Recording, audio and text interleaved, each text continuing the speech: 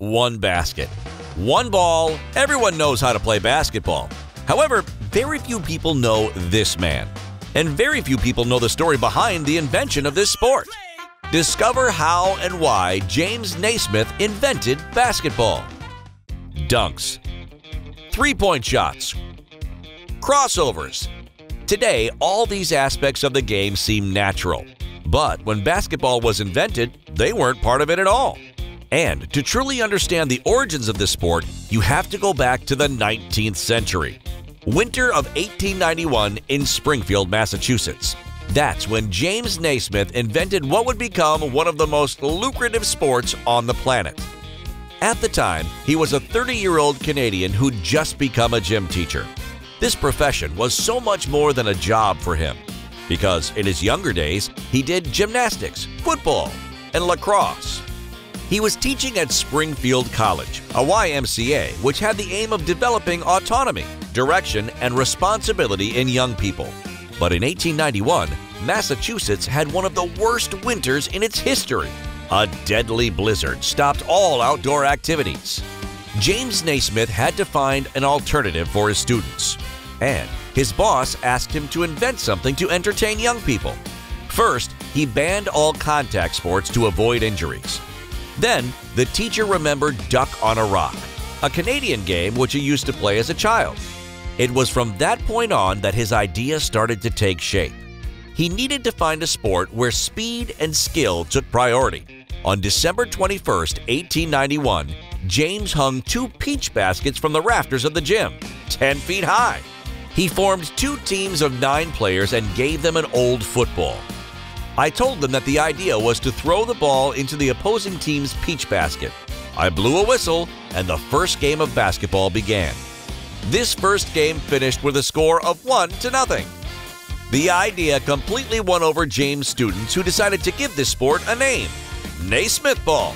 The teacher rejected this, and it was Franch Mahan, the head of the class, who decided to call it basketball, because you needed a basket and a ball to play. Inspired. Sometimes it's the simple things that work the best. But the first game was also only an outline of the sport. James regretted there being so few rules when he created it. That was my big mistake. The boys began tackling, kicking, punching, and clinching. One boy was knocked out, several of them with black eyes, and one had a dislocated shoulder. After that first match, I was afraid they'd kill each other. So Naismith decided to establish the 13 original rules of basketball. The most important being that a player is banned from running with the ball in their hands, and that physical contact is not allowed. Thanks to these rules, basketball became a very clean and organized sport. Years later, basketball was being played across the entire country. And James Naismith's crowning moment came in 1936. His sport was included in the Berlin Olympic Games. Who would have thought this when he was hanging baskets in his gym in New England?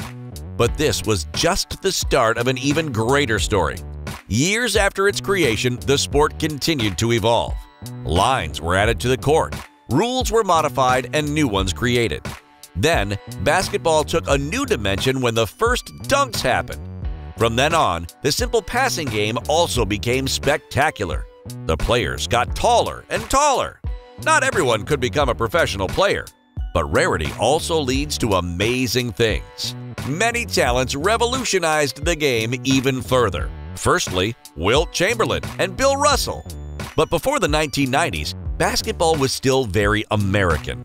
When Michael Jordan arrived, he completely changed the face of the sport. His impact can't just be summed up by kids who wanted to be like Mike. In this time, basketball became a real business, with the NBA as the ultimate model of success. Today, basketball is one of the most played sports in the world. The NBA is one of the most lucrative sports leagues in the world. LeBron James, Kevin Durant, Stephen Curry.